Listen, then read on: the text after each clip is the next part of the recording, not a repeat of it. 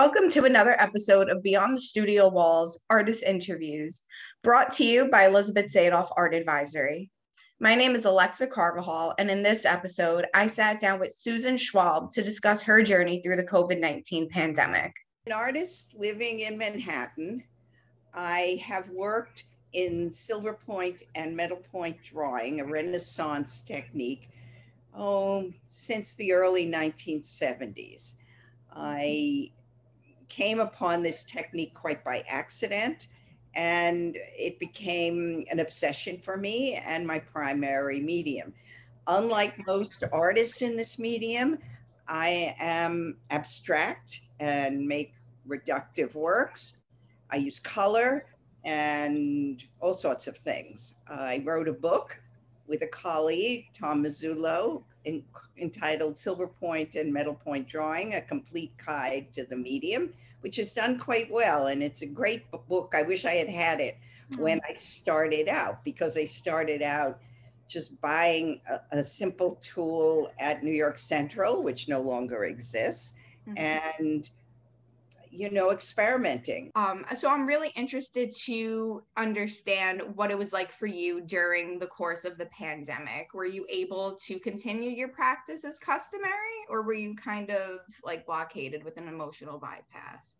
Now, right now, I'm working on a series that relates to the loss of my husband, because I know about, I lost, I want to say it's 12 or 13 friends in the last year and a half.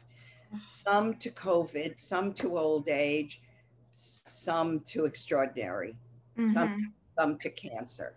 It has been a horrendous time.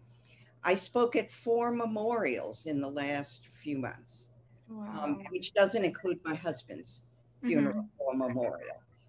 So I am doing some pieces that I call elegy, which relate all my work. I don't start such a different body. It relates to what I was working on.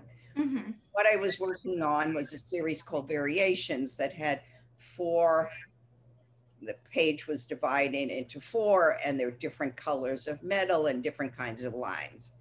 And sometimes art comes out after the fact. Yeah. That's the case of many artists. You don't instantly have an idea. I don't say what the pandemic might do or not do to my art going ahead. I can't know that. But the pieces I'm making are about loss. So that is what the pandemic did. We lost everything. Yeah.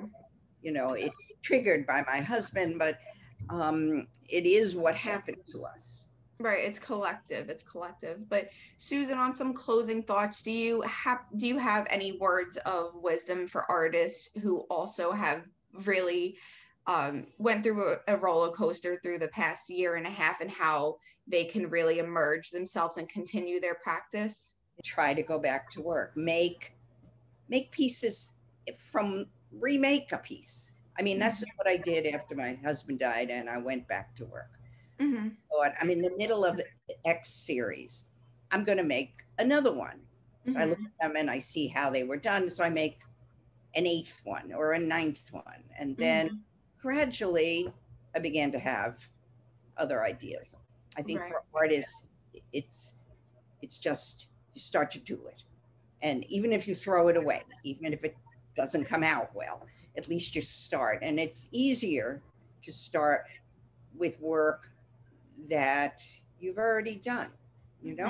I was in the middle of a 30 by 30 inch panel, and it took me a number of weeks, once back at work after my husband died, that I could work on it, because it required enormous attention to detail and focus, and I didn't want to screw it up, as it were.